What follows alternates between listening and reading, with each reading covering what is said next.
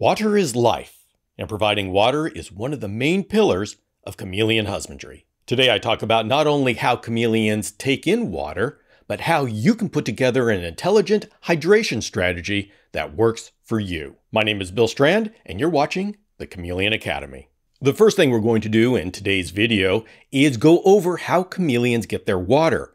They live in bushes and trees, so it's not like they can go to the kitchen tap and get a glass of water. So we need to know how they get water in the first place. There are 4 natural tools for us to work with for hydration for chameleons.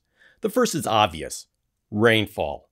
When it rains, the chameleon's world is filled with water all over, from the surfaces of the leaves to actually their head, and they have ample opportunities to drink however much they want. The second tool we have is morning dew. If the night is cool enough and the air was humid enough, there will be condensation on the leaves when the chameleon wakes up in the morning. And since many chameleons live in areas that have high humidity nights or foggy nights, this is a reliable way to get water. The third tool we have is humidity or fog. In the natural daily cycle in the wild, or even where you live right now, the nights are humid and the days are less humid. In the areas where many chameleons are from, fog will come down and envelop the area, and essentially, the chameleon will be sleeping in a cloud. And fog, humidity, it's a powerful tool in preventing dehydration, because one way that animals, humans, chameleons, all of us, lose moisture is through breathing. The drier the air around us, the more moisture it takes from our body just by simple breathing. And on the other side, the more humid the air, the less moisture is taken from our body. And so by giving a chameleon a high humidity night, we greatly reduce the amount of dehydration they go through during the night. And finally, the fourth tool we have are the feeder insects that they eat. If you've ever seen a chameleon chomp into a hornworm, you know exactly what I mean. Next, we're going to take a look at a chameleon's natural environment. Each chameleon species is going to come from a different place, and so have different environmental conditions. Most chameleons come from around the equator. And around the equator, you don't have summer and winter as in a hot summer and a cold winter. You end up having wet seasons and dry seasons. In Kenya, where the Jackson's chameleons come from, they actually get 2 wet and 2 dry seasons. In Madagascar, where the panther chameleons come from, and in Yemen, where the veiled chameleons come from, you get a dynamic wet season where the world comes to life, and then you get a dry season that is so harsh, it literally kills every adult member of certain species. If you'd like to know more about the dry season, I invite you to listen to this podcast shown here, which I'm going to link to below, where I talk to Euan and his experiences with the dry season in Madagascar. Or else this episode with Peter Nechas, where he talks about the dry season in Yemen. When we think about chameleons, we often think about a lush paradise. That is actually only half the story. And if we want to put together a holistic husbandry strategy, we need to know what happens in every season. And so when we look at the entire picture of a year, we find that our chameleons have to deal with a wide range of environmental conditions, from the wet season, where food and water is plentiful, to the dry season, where there's no food, no cover, and the chameleon is likely to face death if it doesn't take drastic action. And so now it's up to us, as the herpetoculturalist, to figure out what we want to replicate for our chameleons. Now, your first response may be to, well, why not replicate the wet season? Because that's when they're most active, that's when they're mating, that's when they're the healthiest. Except we now need to take into account the limitations of what we have to work with. If we have constantly wet surfaces, our chameleons get sores on their feet, and the cages have problems with mold and fungus and bacteria. But luckily, we have found that we don't need the wet season to keep chameleons healthy and happy. Now, obviously, we don't want to go near the dry season where their life is threatened, and so we're going to find a reasonable middle ground here. What we're looking for is an ideal day and an ideal 24-hour period where the chameleon will be able to thrive. And luckily, with a little bit of thought, it's not that hard to do. I have come up with a daily hydration strategy that works very well for me. But you need to realize that a number of people have come up with different hydration strategies that work very well for them. And so when you go out into the community, you're going to see different approaches to hydration. What I'd like you to keep in mind is that if it works, if the chameleon's hydrated, it's a valid strategy. So don't get caught up in any fights over which one is better. What I'd like you to do at this point is just listen to the reasoning behind my hydration strategy, and you can use it if it makes sense to you. If not, then use the principles behind how I came to my decision to help you make a decision that works better for you. And so with that, let's take a look at the daily hydration schedule that I use for the Chameleon Academy. This chart here shows how lights and hydration work together over 24 hours. You have your daylights, UVB, and basking light. This faded area means you keep the basking light on for as long as you need it, but it doesn't have to be on all day. And I have directions for fogger, mister, and dripper. If we start at midnight, our chameleon is curled up safe deep in the foliage. Sometime in early morning, I want to start my fogging. This can start at midnight or 2 a.m. You decide what's most appropriate based on how humid or dry it is. Now you notice I have a misting session for a couple of minutes at the beginning of the fogging session. This is because fog likes to bounce off of dry surfaces, and laying down a layer of dew helps the fog stick around. And then I let the fogger roll a cloud into the cage, which will fill every corner, even where the mister doesn't get.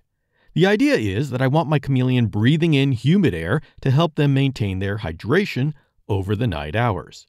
I show a solid line here, but if you don't have need of so much fog, then you can do 30 minutes on and 30 minutes off. How much fog you put into your system is 100% dependent on your ambient conditions and how much you need to bolster the humidity level. I turn the fogger off right before the lights come on in the morning, but I also turn on the misters for a couple of minutes to cover the cage surfaces with morning dew. This is so the chameleon can drink anything they want once they wake up and are moving to the basking bulb. Ideally, this hydrates them and they don't need any more for the rest of the day. I will do another misting session later in the evening just to set the stage for a humid night. Now in this hydration schedule, I don't mist throughout the day. The intention here is to keep the chameleon from dehydrating during the night and give them enough water as dew that they don't need to drink throughout the day. And this has a benefit that it allows the cage to dry out. Remember, that's a very important part of what we're doing here. To avoid the problems of the sores on the feet, to avoid the bacteria, fungal, or mold blooms, we let everything dry out. Now, that said, if you remember the fourth important point of us putting together a hydration strategy, it's that we have a test that we're doing it right and that our chameleon is getting enough water. Now, there are two ways that we're going to be able to test our chameleon's hydration status. I'm going to sit down for this one. The main way that we're going to check our chameleon's hydration status is by the poop. If your chameleon is hydrated, the poop will be moist. If your chameleon is dehydrated, the poop is going to be crunchy. So yes, you now have to observe poop. Every successful chameleon keeper does their shift with poop watching because it's the window into your chameleon's physical health. And it's going to give you an immediate indication as to how well your hydration strategy is working. So let's go ahead and take a look at a couple of examples. And I apologize ahead of time, this won't be very appetizing.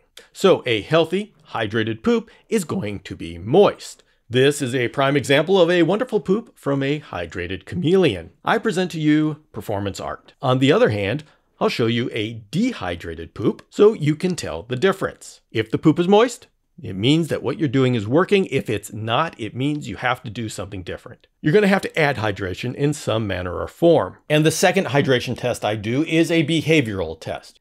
That is where this dripper session comes in. With a dripper dripping on leaves, the chameleon will ignore it if they are hydrated. If they are thirsty and drinks from it, then I know they need more water. If they drink just a little, maybe the dripper is all they need. If they seem like they want more, then maybe it's time to bring in a little wet season afternoon rain shower. I know some people just turn on the misters and call it good. I go through a little bit more ritual and I will explain why.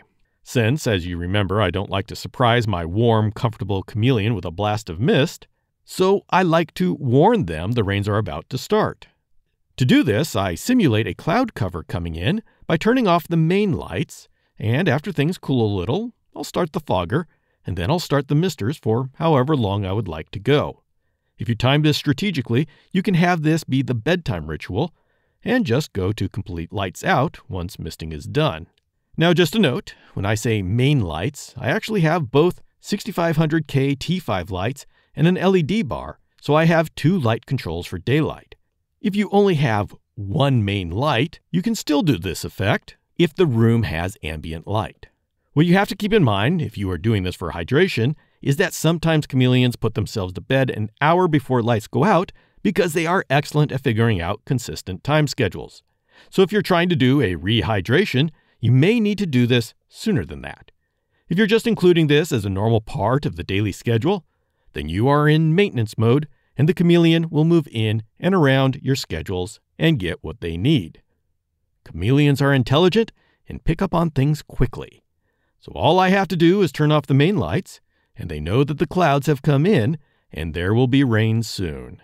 So with all of this at my disposal, I can easily cover the hydration needs of my chameleon. So there's a holistic 24-hour hydration schedule that will effectively hydrate your chameleon, test to make sure that the chameleon is hydrated, and it has something to add on if you find your chameleon is not hydrated enough. So this is a fail-proof hydration schedule because it has checks to make sure that it's working. And this schedule has worked wonderfully for me. Hydration is a complex topic and it's hard to understand. I've spent years researching it. I've spent years putting together a hydration schedule and then years testing it. And so it's not simple, but I do have resources to help you understand it more deeply. If you go to chameleonacademy.com, you're going to find a collection of all of these resources. And of course, there's the Chameleon Academy podcast. There's a multimedia educational effort that's available to you. I'll have links down below. And if you got value from this, I invite you to subscribe to the channel. Have a great day. Take care of that chameleon, and I'll see you next time.